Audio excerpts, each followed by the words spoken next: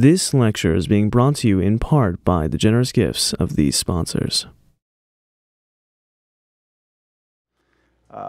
So my name is Jeff Phillips, as she mentioned, and I've been working at IHMC for about 5 years.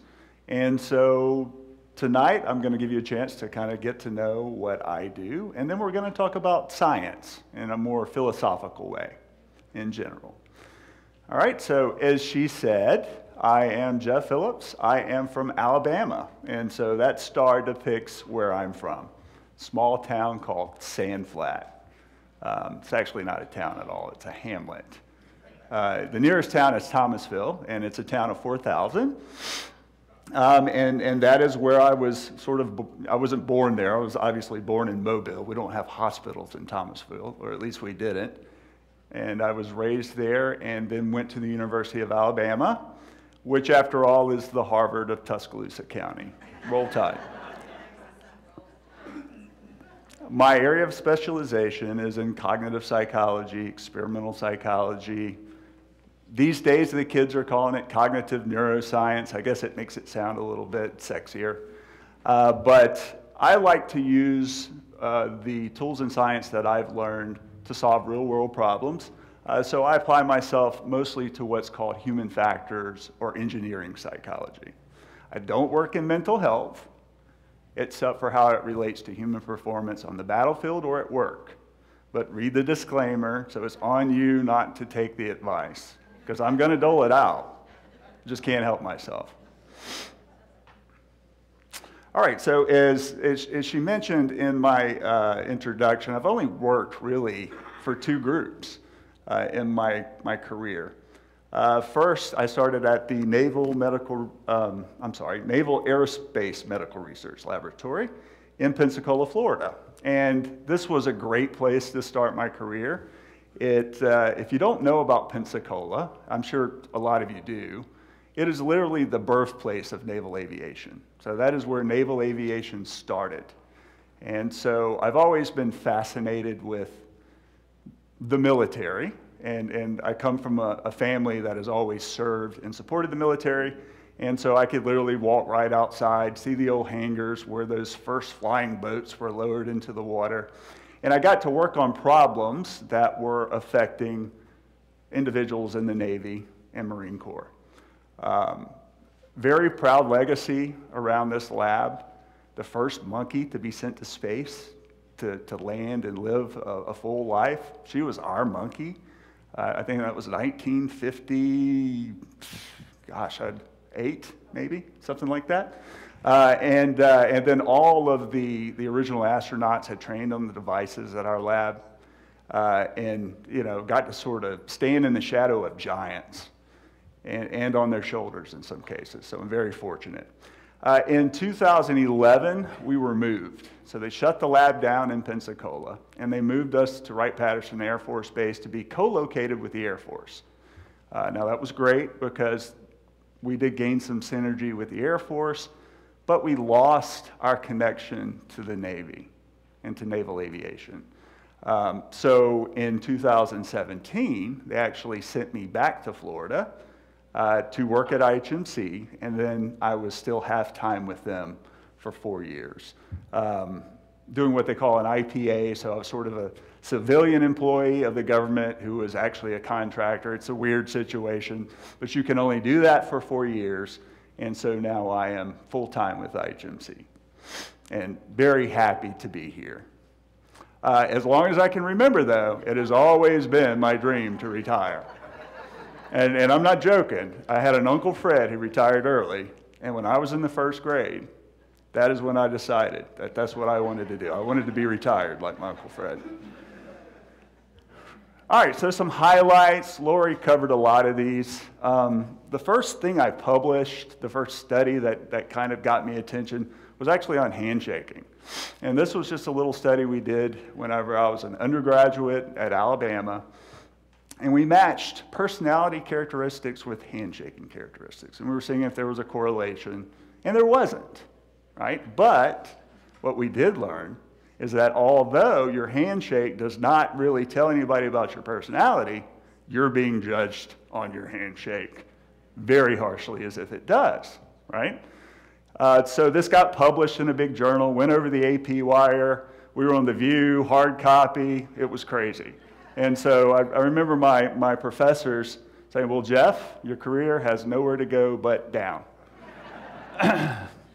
But then after graduate school, started working in Pensacola with the Navy. First project I got was to develop a psychomotor tool to help us select naval aviators.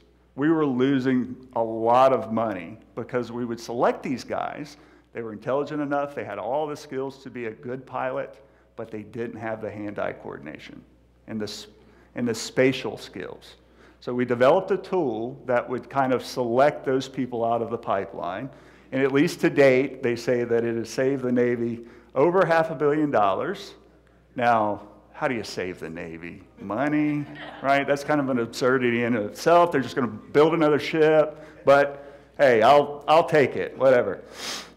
Then after that, I conducted a study that won an award because it got a drug called modafinil on the Navy's formulary. Now, modafinil is a go pill, is what it's called in the military. You take it as a stimulant for sustained operations to keep you sort of on edge so that you can do your job for long periods of time without sleeping. We've been using dexedrine, which is it's a very strong amphetamine. This is more subtle, and so it helps. Never a magic bullet for fatigue, but sleep, obviously. And I was the first to document what's called the hypoxia hangover effect. Now, if you're not familiar with hypoxia, we're just talking about oxygen deprivation. So when pilots are aloft, right, they're at a higher altitude. As you go up in altitude, there's less barometric pressure. And so at your lung, in the alveoli, there's less pressure to get the oxygen across into the bloodstream. So what we do to offset that is we give them higher concentrations of oxygen. Well, if that life support system goes down, or if there's a leak, then they get hypoxic, right? And we're going to talk about that here in just a minute because I have done more hypoxia work than anything. So, I mean, call me, no one has died, but I almost feel like Dr. Death, right? I mean, I'm taking people, it's a very intimate thing, I'm putting a mask on them, I'm depriving them of oxygen until they almost pass out. I'm seeing what they can do, what they can't do, and then I'm tracking kind of how they come back online. But I'd gotten all of this sort of experience in hypoxia, and then there was this event with the F-22, wherein we lost a guy. He went from flying straight and level to a smoking hole in the side of a mountain in about 30 seconds.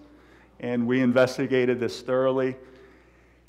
This spooked a lot of pilots. And so they went on 60 Minutes and they said they didn't feel safe flying this plane anymore. And so they grounded it. And that's a big problem because this is our most capable warbird. I mean, it really is. It's stealth, and we only have less than 200 of them.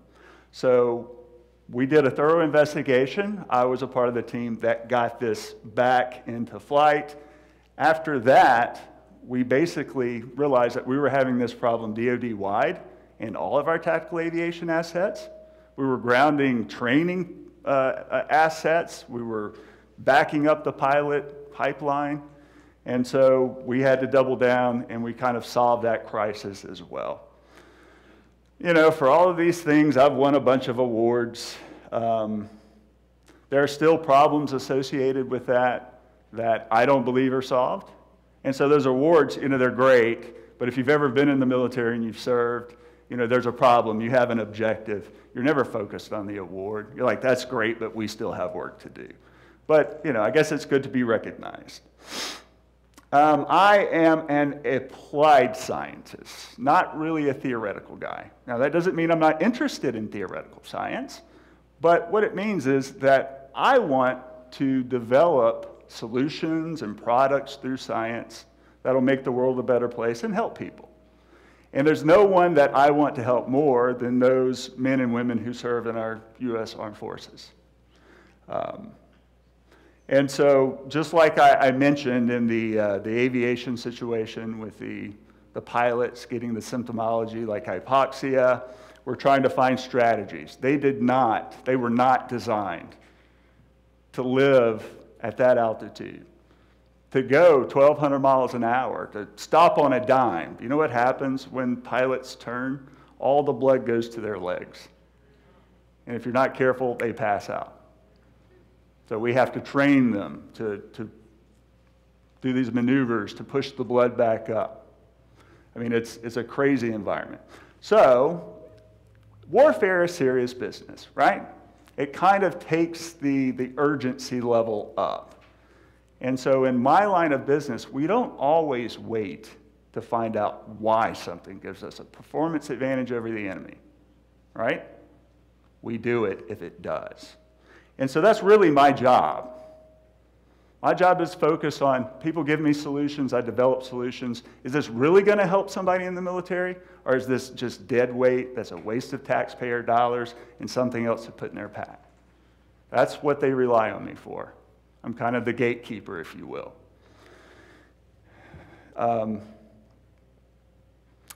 Now, one of the things that I'm going to tell you, I'm going to take you through just a couple of the projects that I'm working now. The first one is one that's very important to me.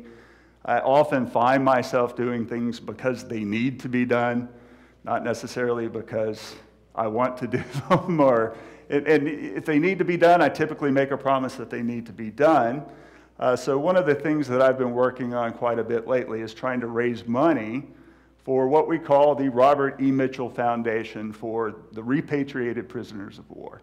Now, this is located on NAS Pensacola, and it is it's a center where all of the guys that were captured and held in the Hanoi Hilton in Vietnam, and all the prisoners of war from the U.S. operations after that come, they get medical treatment, they're helped with their medical services. We collect data on them.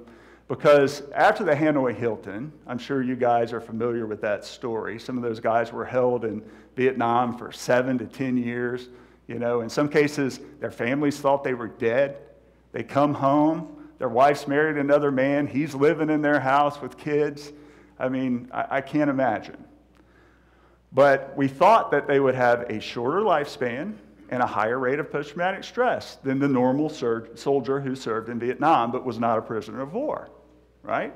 Turns out they're living 7 years longer, and their post-traumatic stress disease is at the same level as everyone else who served, not higher. Why? Why? We want to know why. So we have 50 years of longitudinal data on these guys. We started right after they came home, and we're still collecting it to this day. We just had the 50th anniversary, I think it was in September. So it includes all their medical records, interviews on 9 millimeter tape, rubber baby buggy bumpers. And do my tongue's getting tied.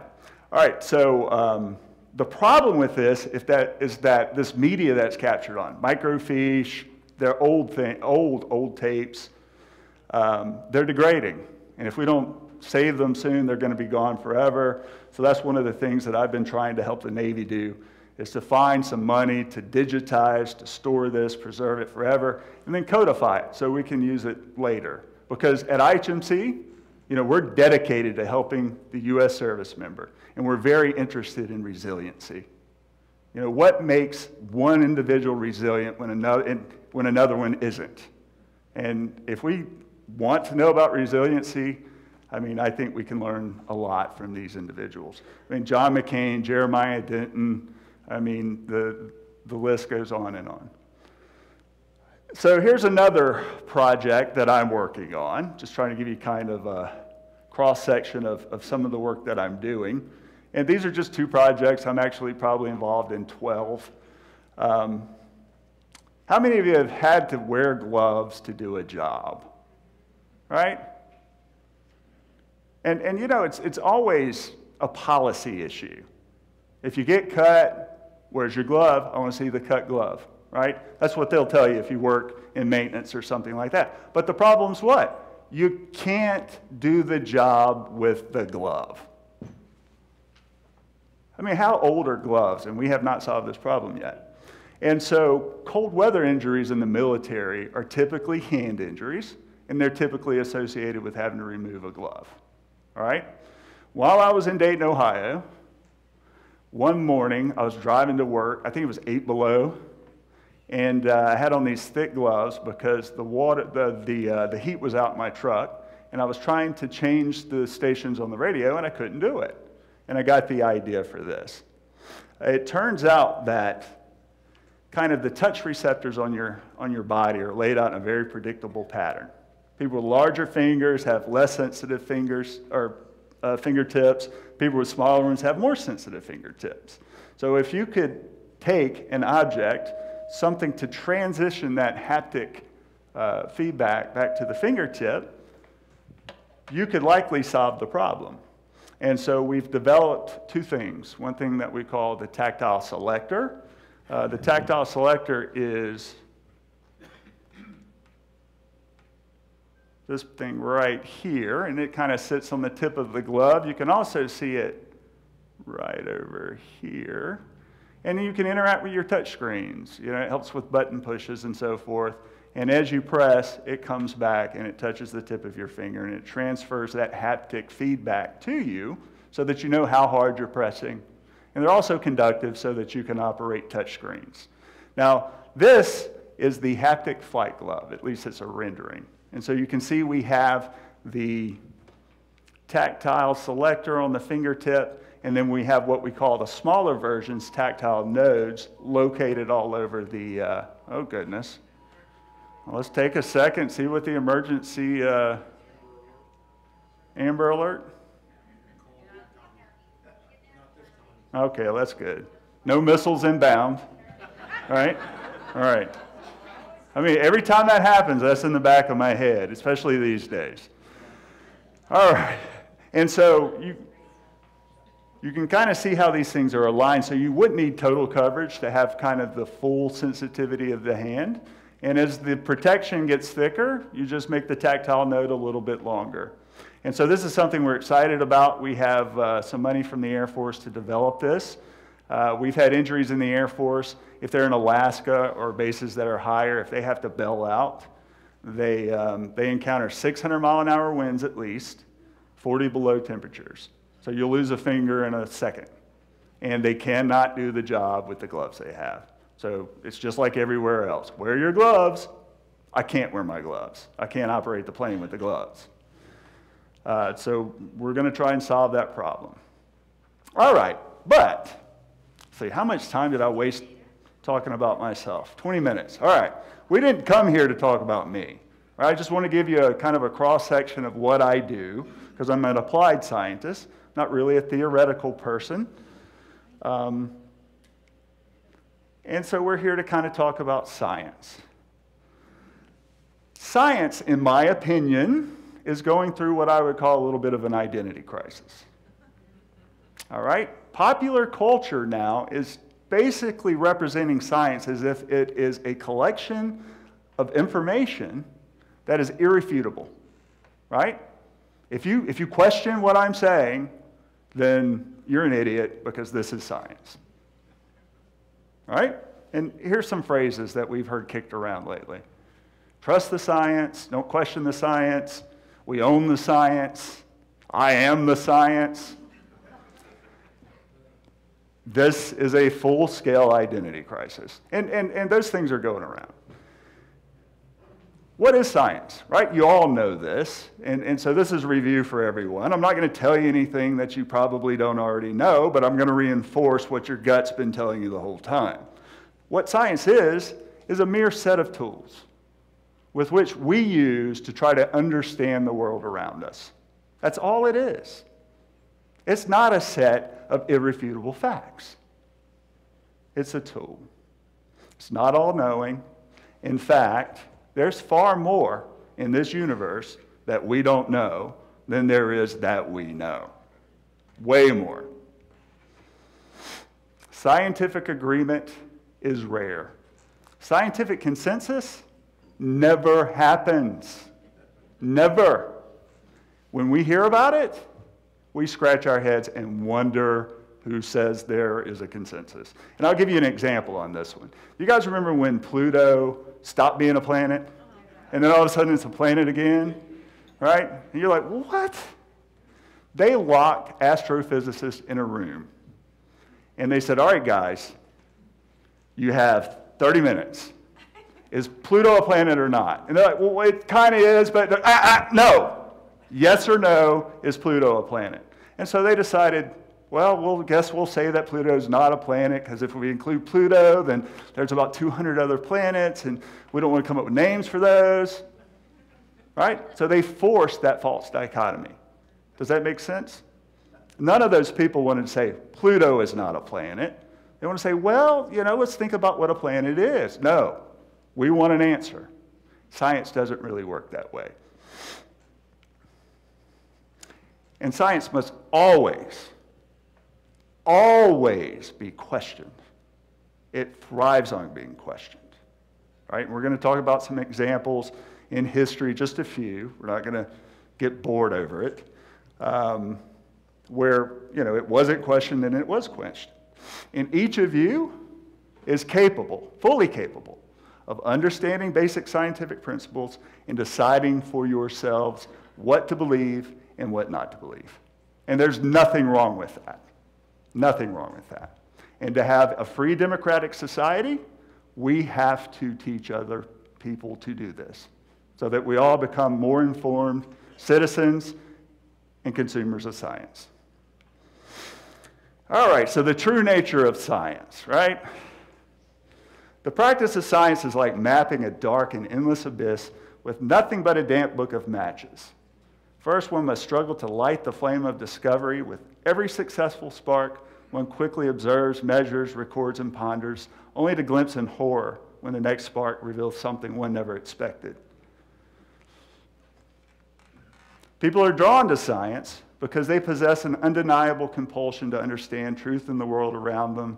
Yet those who truly come to understand science know that nothing in the world around them will ever be truly understood. All right? That self-indulgence, shameless. I mean, look at the writer. And possibly plagiarism on the second one. I read it back just now, and I was like, I think I've heard that before. All right? So tried to make it as profound as I could. It really does feel like this. The universe is huge. There are so many mysteries to solve. We are literally just starting as a species to carve away at solving these problems. And, I see young scientists all the time who say, Dr. Phillips, I want to be a scientist, but is there anything left to be discovered? Are you kidding me? Oh, goodness, yeah, you're safe, don't worry.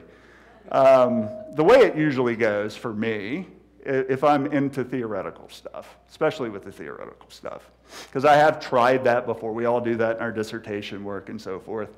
You set out to answer one question, right? You work a year or two on the experiment, and instead of the answer to the one question, you leave with 5 more questions and the need to conduct 5 more experiments. It's very frustrating, but it has to be done, and it's all that we have to answer these questions, if we want to answer them. All right, so, and this is, like I said, stuff that you already know. Right? We're going to talk about what is certain and what is uncertain. Right? Science always starts with an observation. Isaac Newton saw things fall to the ground. Right? Before that era, I don't know if you know this, but Aristotle had written all this stuff, and people did not question it. Right? There was no science. They basically said, well, Aristotle said this, so you're wrong. And that went on for hundreds of years until sort of the Enlightenment started to take off. Well, it began with an observation, right? Why do things always fall to the ground? Why is everything attracted to the earth? He made some hypotheses. He tested his theories. He discovered some laws, right? He discovered the laws of motion and the universal laws of gravity. And those are laws. Laws are things for which there is no exception. There are very few laws. If it doesn't begin in law, it's uncertain. That's just a fact. Now, there are some things that have more evidence to support them than others, but they are all uncertain. All right, and I mean, we can think about classical physics. Again, you know, the age of Aristotle, it was just written word, no one was allowed to question it. And then there were the Dark Ages, and basically the Catholic Church took over, very similar. You know, no one questioned what had been kind of put forward by Aristotle. Until Sir Isaac Newton and some others came along, they discovered some laws. And in their experiments, they noticed that, hey, these things are always true, but the more we looked, we would find exceptions, right? And then that lets us know, oh, there are exceptions. Well, these aren't laws, right? Because laws have no exceptions. Therefore, these have to remain theories or hypotheses. Now, back in Isaac Newton's day, in Einstein's day, the burden of proof required to take something from the hypothetical bracket here up to the theory bracket was much higher, right? It's just something about human nature. Things have to move faster. They have to move faster to satisfy us, right? You have to get the journal, go to the library, print it out. Now you just look at TikTok, right? Whatever. And so it's got to move way faster. And so I fear that sometimes we kind of move to the theory level faster than we should. But, you know, that's my opinion. And so, you know, as Newton's observations started to break down hypothetically, other people arrived. Einstein, right? With the theory of general relativity. And it basically, it showed why Newton's hypotheses and theories weren't working, added to them, and then corrected them so that now the observations are explained, right? But what happened then? Are you guys familiar with dark matter and dark energy? Oh, goodness, right? What? So you're telling me, hold on, and I'm not a physicist, right? So if I get this wrong, you guys, you know, feel free to say, actually, Jeff, dark energy is the expansion of the universe, right? So it's just like stretching. And dark matter, everywhere we looked and we thought there was nothing, it's not nothing at all. It's actually something. What? It's crazy, right? I mean, it's mind-warping, but it's interesting and it's fascinating.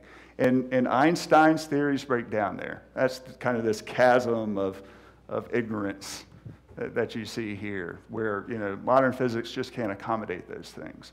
And so they're working on theories now to reconcile that. Do I believe we'll ever know all of the mysteries of the universe? Not by a long shot. Not by a long shot. I mean, personally, they're far too complex. And you don't know what you don't know.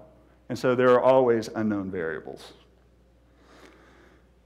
So this is how it's supposed to go in general, right? You're supposed to make an observation, ask a question, formulate a hypothesis. You do an experiment, analyze the results. If your hypothesis is supported, I do have to point it at this screen. If your hypothesis is supported, then great, you report the results, right? That's evidence for your theory. If it's not supported, then you start over and you try again, right? If you follow these procedures, then you've got a clear path to a nice, rational, and objective conclusion.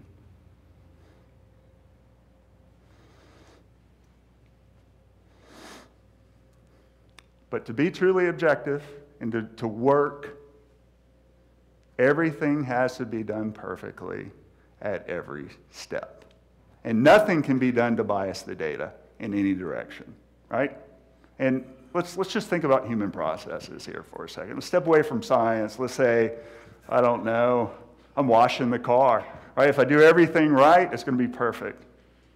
Or let's think about drivers, traffic, right? If everybody just drove perfectly, there would be no traffic, right? Humans, perfection breaks down very quickly, right? And so what we're going to be talking about next is how people kind of cut corners and cheat a little bit here and there, and why they do that, and how that can distort science for generations. And it's happened over and over. All right, so what are some threats to objectivity? Money. Yeah, that's up here somewhere. Just need for attention, right? I mean, and these are all just, I mean, we're human, sadly. I mean, I'm glad to be human. I mean, don't get me wrong, but sometimes our failures and our faults, they'll kind of turn you into a misanthrope. Need to publish in peer-reviewed journals, right? If you're a college professor, you have to publish in peer-reviewed journals. You have to. If you don't, you're not going to get tenure. You're going to lose your job. You want to keep your job. No matter if you're a college professor or like me, you do research professionally. You want to keep working, right? I mean, I have people who work for me. They have families. So it's like any other business. There's this motivation to protect them at all costs. We already kind of covered this one. And there are a lot of reasons that I didn't want to follow the tenure track, and that's one of them. Just the need to be right, right? Just the need to believe that you're smarter than everyone else and that you're correct. That's often a problem. I have two colleagues.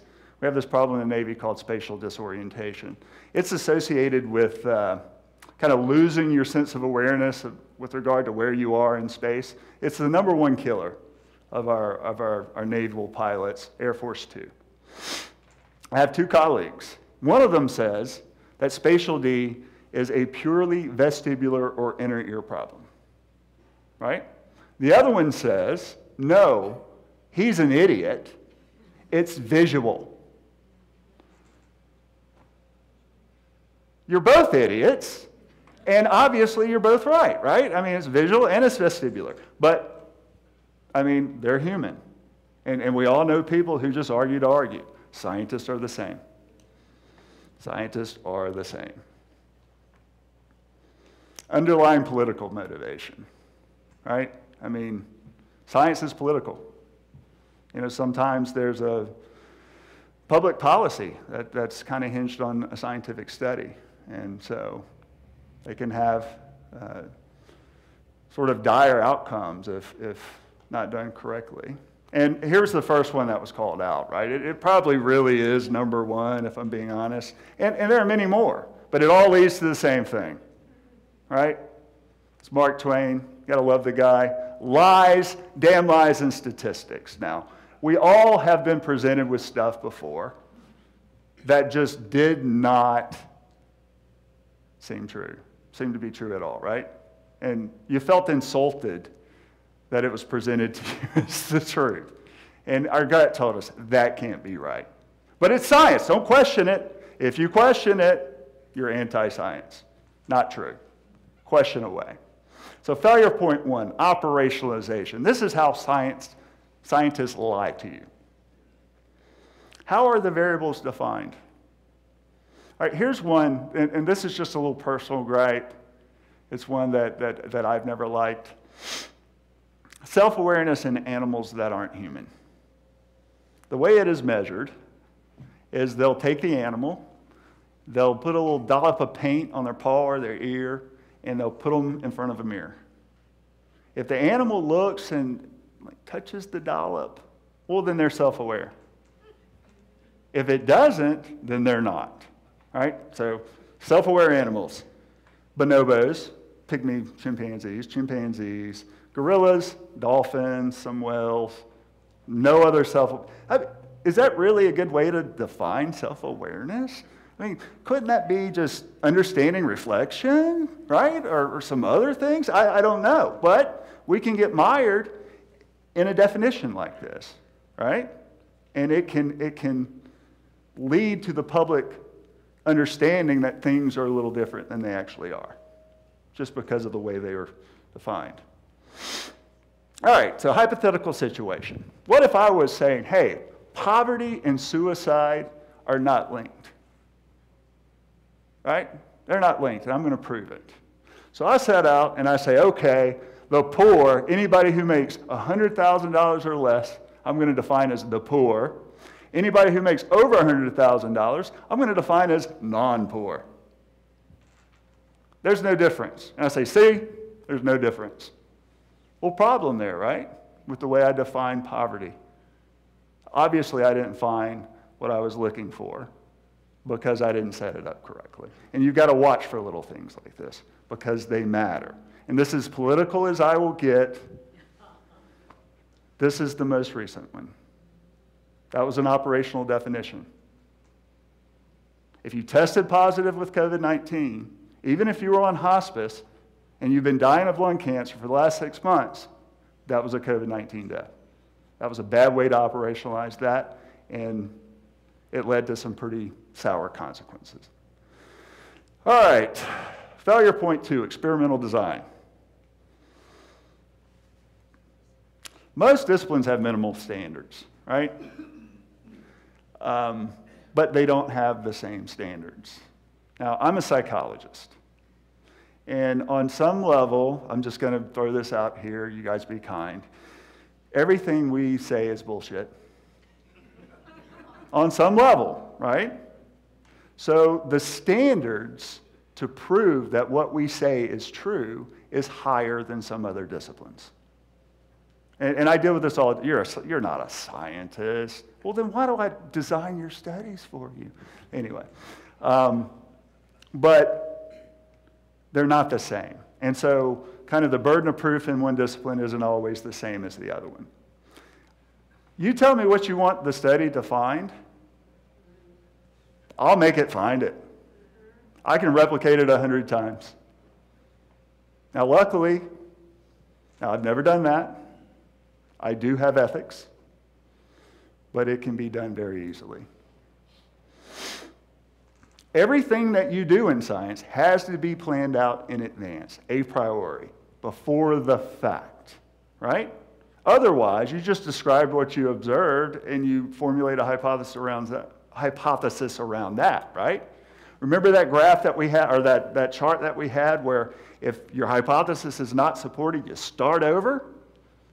Well, the problem with that is I got $500,000 from the U.S. Navy to study this, and I told them I had the answer, but it didn't work. But what I could do is formulate a new answer. You can't do that. And science is filled with that these days, filled with it. I mean, we just completed a study on dehydration in aviators because there was a study and it found a 57% deficit in flight performance at 2% dehydration as measured by body weight. 57%. Now, I've been around these guys for almost 20 years now. No way, right? I can deprive these guys of oxygen to the point that they don't know their name, and they're flying that airplane like nothing is wrong with them. And that's the problem with hypoxia. They pass out before they know what's going on. So I didn't buy it. And it turned out that's what the author of that study had done. He set up a comparison where he tested a person, dehydrated them, and then tested them again. He didn't find anything. Well, then all of a sudden he just split them in half and sorted them out with this bad operational definition, and lo and behold, but those differences were there at the beginning and were associated with the differences in the individuals themselves and not with dehydration. And now we just spent $500,000 of the government's money showing that dehydration alone does not have an effect. Serendipity, and this gets to that. If you find something by chance, it should be an observation, right? You still have to start over. You can't just call it a hypothesis. But this is done all the time. And that's why we have to replicate. You know what that means? We have to do it over and over and over again. One study doesn't prove anything. Nothing at all. 10 studies, you're still at the hypothetical level. 35, 40, you're ready to talk theory. And that's just the truth. All right, statistical analysis. Just like the study itself, the analysis has to be laid out ahead of time. The analysis should be straightforward. I mean, if I got to put this thing through a wood chipper and like a particle accelerator to make it show significance, it's probably not there, right? If I have to do some fancy statistical analysis to show that something works, it probably doesn't work. So when possible, you should use the same old conventional test that everyone uses. P-values. Are you guys familiar with these? Does anybody know about p-values? We have some science people here. How many of you heard this? There were differences, but they were not statistically significant. All right? What does that mean, right? Well, basically, it's set up to tell you what the probability is that you would find that result by chance. All right, so it's comparing your variance within the group by your variance between groups. And so you're basically saying, do I want to be 95% sure this is true? And if you want to be, you set it at 0.05. Right? And what that implies is that if you want to measure a difference, this is the, I was pressing the wrong button, standard bell curve, right? You guys are familiar with this, the normal distribution. And there's something called the 68, 95, 99.7 rule. If data is normally distributed, 68% of your observations will be one standard deviation from the mean. 95% of your observations will be two standard deviations from the mean. So if I'm comparing a sample, a special group, to a population, if they are two standard deviations from the mean, their mean is, chances are it's significant at that 0.05 level. And it's because of this 68, 95, 99.7 rule. The problem with this is, for this to be true, the data has to be normally distributed, right? We're assuming a normal distribution because that is what is true with the 68, 95, 99.7 rule. Human performance data is never normally distributed. Never. And so we try to normalize the data. It usually means we have to remove outliers, people who create the skewed distribution. And then we usually mean replace those with the mean from the rest of the distribution. Depending on how I do that, I can come up with a very different result, right? The devil, as they say, is in the details. Effect size versus practical effect size. This is used in medicine a lot, especially to motivate behavior, because they want you to get the screening, whatever it is, and sell you the product on some occasions. So you'll hear something like, this makes it 100 times less likely for you to catch X, right? Or whatever, develop this disease. What if your probability of developing that disease is already 0.000001? And you're moving the decimal 2 places to the left. Is that worth your time and concern in a medical procedure or anything? Probably not. And so just because something is statistically significantly different does not mean that it matters. So you have to look at that effect size. And then you have to interpret that effect size against the real world, right? So we were testing motion sickness drugs. We found one. It was pretty good. It was going to provide 2 minutes of motion sickness abatement. Well, okay, you got 2 minutes, boys. Fight as much of the war as you can. Just not practically significant, but very statistically significant. And so, you have to be careful with regard to interpreting the effect size. Always ask, what is that original percent chance, and how is that decimal moving? All right, interpretation and inference. For me, this is the most subjective portion of it all. Scientists play fast and loose with this. Again, we're under pressure to publish, to find a result that is interesting. And because scientists will play fast and loose with it, the public needs to learn how to interpret it. And the public needs to have the confidence to know that they're right? To hold the scientists accountable. Because scientists are human too, need to be held accountable. Public generally relies on the experts. And you hear that too, rely on the experts. Well, there are a lot of different kinds of experts, If you take your car to the mechanic, he's an expert. In my experience, he's going to find something wrong with it, and it's going to be expensive. Here's a big problem. Once an inference is made, it is often telephoned across the scientific landscape, like that 57% reduction in performance.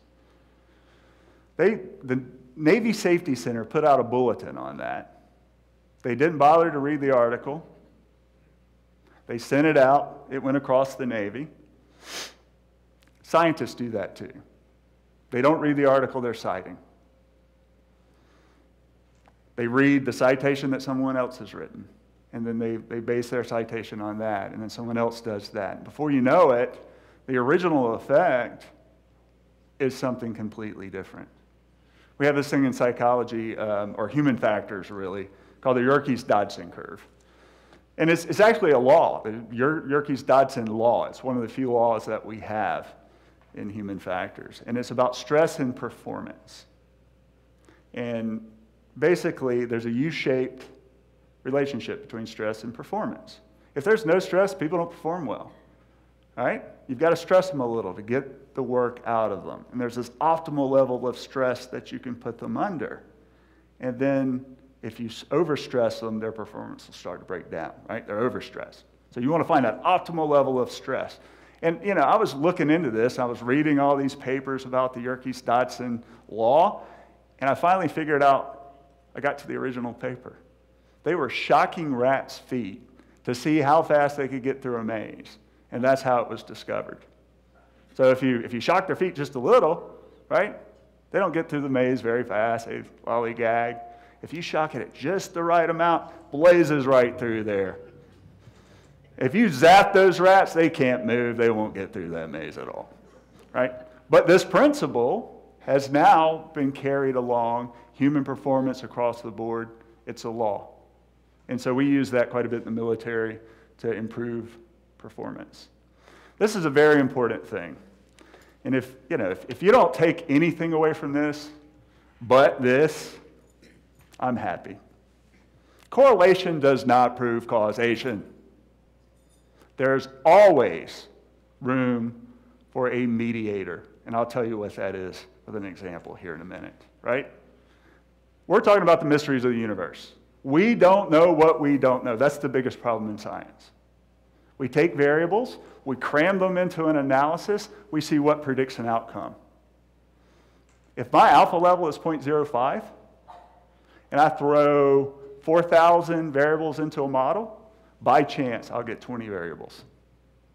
I just read a paper the other day that did that. Right? You don't know that those 20 variables are related to your outcome, or if there are other variables that are related to the outcome that are mediating that effect. What do I mean by mediation? Because I always get mediation and moderation mixed up too. Ice cream cells have a 57% positive correlation with drownings in an area.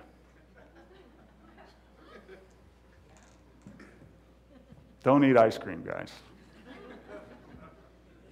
Don't let your kids eat ice cream. And by all means, don't let your grandchildren eat ice cream. Right? I mean, we know there's no causal link between ice cream and drownings. We use this in statistics to drive this point home. So there's a mediating variable, right? Can anyone tell me what it is? Exactly. It's temperature, right? These two variables aren't related at all. They're mediated by temperature. Temperature goes up, people swim more, people eat more ice cream. Eating ice cream does not put you in danger of drowning, other than the fact that it is summer. You cannot be an advocate for a cause and be a scientist. You can't. There are a lot of advocacy groups these days, and they're posing as scientists. They're not. that is propaganda. This is a formula that proves it. All right, now that's from a friend of mine, Ryan Mays. I have to quote him here. When he came up with this, he said he was excited because he knew he had done the best thing he had ever done, but he was sad because he knew that he had done the best thing he would ever do. And so here, I mean, we're trying to fix an airplane. That's all we're doing. We're trying to fix an airplane so that our guys and girls can go perform the missions that they want. And politics is getting in the way. It's getting in the way because there are big defense manufacturers that have to be held accountable. And that's true across science. And I've lost my objectivity, right? I'm a pilots guy. I always side with the pilot over the life support system. Every time, over the weapons system. And so I have to be careful, right? And make sure that I don't put myself in a situation where my non-objectivity is going to get me into trouble. Or others. Now this is a big problem. The media have become the gatekeepers of truth. Scientific media are no different. They're composed of scientists who all have their own motivating factors, their own greed. They're all human. They're all human. A lot of studies don't even get on the official record. So we call that the file drawer effect. If it's not interesting, it doesn't get published, right? Now, let's think hypothetical situation. Let's say someone is arguing a point and they're after grant money and they want to publish. And another guy says they're wrong, right? But most of the group agrees with this original guy. Do you think that other guy's papers are going to get published? Probably not. And so they will. They'll bully each other around, keep ideas at bay because they're a threat to them and their ideas. So who should be the arbiter of truth? I don't have an answer to this question. I kick this around a lot. It may be in question because they just put out an order that basically says all study results funded by you guys, us, have to be available to us. And so this is going to kind of bust open that peer review, private journal situation a bit. And it may lead to some opportunities for better, more hybrid ways to share science. I mean, I've got about 10 ideas. If anybody's interested in getting with me, let's do a startup. I mean, you could publish the paper, and then people could comment on it. You could have your blue check marks, who are the scientists in that area. They could comment on it in real time. It could be more of a living document. I don't know. I think it's a good idea. But science is non-certain. Everything except for the laws themselves will change, right? Every model will change. Scientific fact only belongs to the laws. Hypothetical and theoretical models are simply our best guess based on the information we have. They are not hard truth. We got to put objectivity above everything else if we're scientists. It's very difficult to do, but we have to. Science is human, and it shares every human flaw.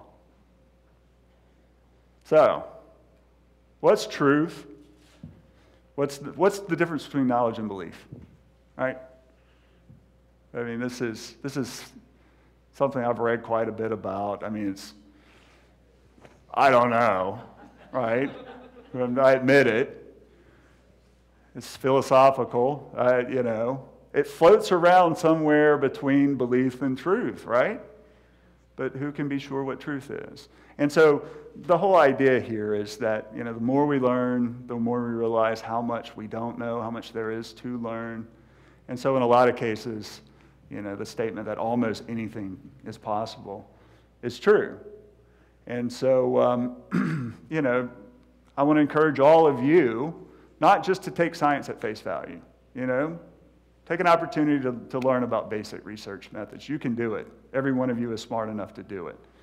Don't let it be sort of this castle on a hill that you don't think that you can get into. It's not. They're just human beings, have the same flaws. Most of them aren't even really that smart. Except for this one. Not kidding. And so that's my message to you is, you know, don't take someone else's truth as the absolute truth. You know, if you're interested in a subject matter, don't be afraid to read about it. Don't be afraid to look at how they made those comparisons, define those variables. If it doesn't resonate with you, you have the right to not believe it, right? Help us, hold us in check, right? Because otherwise, I think we all become mad scientists. And we all know where that leads, right? We've all seen enough superhero movies. And so at this point, if anyone is interested, I would be happy to entertain any questions. Yep. It's right at 6 now, but I don't mind. I can answer a lot of them. So I'm Lisa with HCG Hotels. We hope you enjoy your stay thank you. with us. If you don't, I need you to remember the ice cream and drowning correlation, and that it's not you. It's not you. But my question is, and I mean this seriously, just to see your reaction to it. Did you see the movie Top Gun Maverick? I have not. I know. So I've resisted. So my follow-up question would have been your thoughts, because, you know, it makes us think, if we watched it, that everything you're discussing is what the movie was absolutely about. So, so they are a lot like that. I mean, they are very interesting individuals. They're very smart. They're very outgoing mostly. I mean, they're individuals too. And I would have to say that being around them and the U.S. Marine Corps, I mean, all who serve, but pilots, I mean, some of my favorite people that I've been around, very outgoing, very down to earth, believe it or not. But yeah, they're kind of the way they play around and treat each other, that's exactly how it is. It was all about flying up and passing out. Like, that's what it was.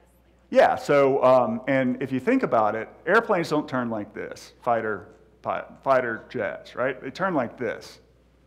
So when you do this, let's say you're going 1,200 miles an hour, and all of a sudden you do this. You're basically slamming on the brakes, and your feet are pointed out, so all the blood is forced to your lower extremities. You have on what we call the anti-G suit, so it squeezes your legs to try to force some of that blood back up, because you lose eye-level blood pressure and you'll pass out. They pass out and they'll come back and grab the stick and throttle, but you know, if they're out for too long, it's too late. There's nothing we can do to save them. But yeah, and the one he did, I did see that maneuver where he went over the mountain. So when he went over the mountain, if you notice, instead of going like this, he did this. That is to switch the G-forces so he doesn't pass out. All right, and you can think about the physics of it. It's crazy. And basically your vestibular system is so overridden by the force of the jet and the speed that that's all you can perceive. Dr.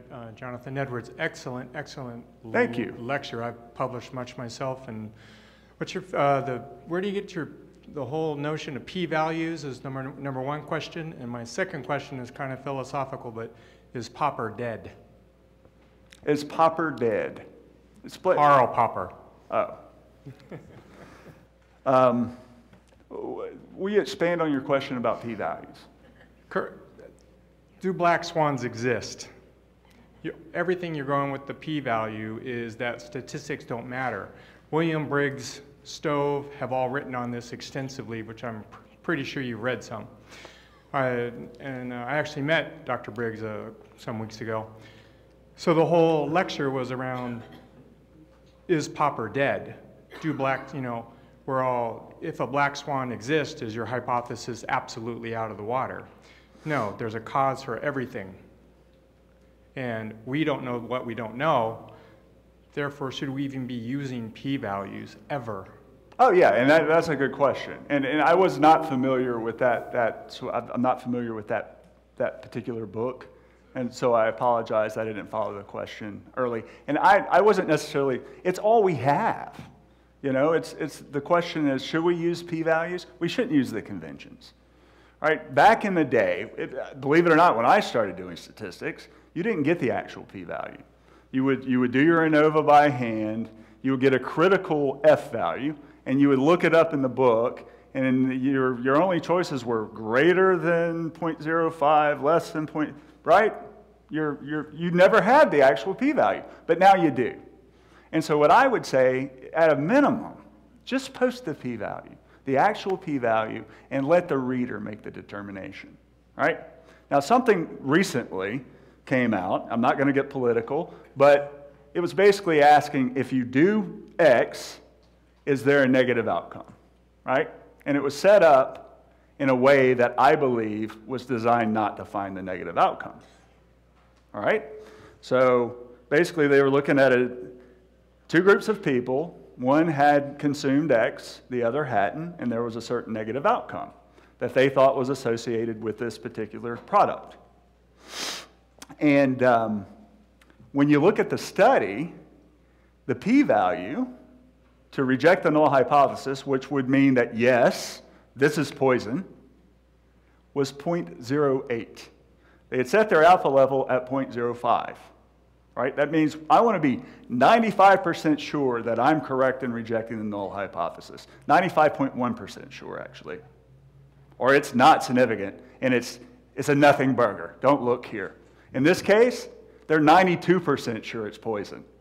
Right? Now, if you're faced with that question, are you going to eat it? No. I'd prefer something in the 20s, maybe? I mean, I don't know. And so that's what I was kind of... They're arbitrary, right? They're set up, and we've just fallen to this 0.05. We use it over and over. It's the convention. There's no reason. And it's really because a lot of other scientific disciplines, they get so much into their hypothetical work and thinking about the variables themselves that they don't learn about experimental design and statistics. And I feel lucky to be a psychologist because, like I said, the burden of proof is so high that we get that training. So, yeah, I'm going to let one more question, just one more question. I'd stay up here all night. Okay. You know what? Can you... I know, we probably have places to be. Mine's not actually a question. If you like to geek out on science stuff, I don't know how you feel about him, but you can YouTube Neil deGrasse Tyson. He has really interesting interviews with scientists. And if you listen to podcasts, I can recommend Infinite Monkey Cage. Wow, never heard of that one. They have, it's Brian Cox, he's a physicist in England, and it's a comedian. Then they usually have a panel of 3 scientists or 3 astronauts, and it's all different topics. And it's Infinite Monkey Cage. That's what it's called. And let's not forget IHMC STEM Talk. I was going to say, the podcast that we recommend, I don't know that many of y'all know, but IHMC has the #1 science and technological podcast in the country. Really? It's named STEM Talk.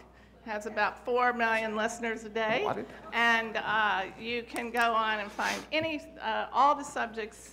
And I bet Jeff's even... Yeah, they even let me do one of those. Yeah. So you can hear all about the airplanes. So.